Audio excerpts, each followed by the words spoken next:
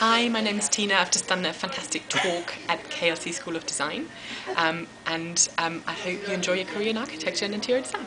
And what have you been talking about? I've talked about my work, which is obviously incredibly tedious, but hopefully it was exciting for the students to see what you can do in this career.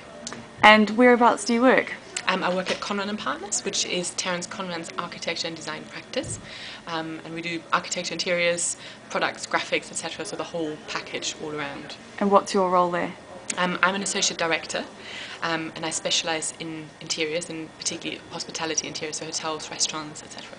Great. And what one piece of advice would you give to somebody who is wanting to enter that industry? Be passionate, be interested in people, and enjoy what you're doing.